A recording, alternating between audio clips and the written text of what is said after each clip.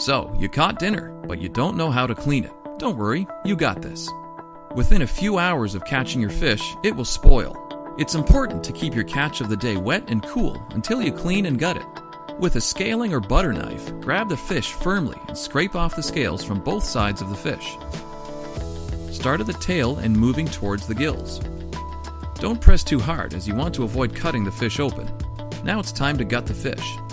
Gently insert a knife into the small hole located above the tail fin, only breaking the skin, and cut towards the head.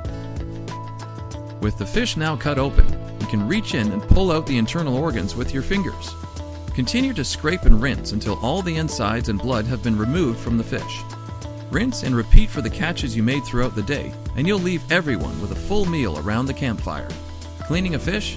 Don't worry, you got this.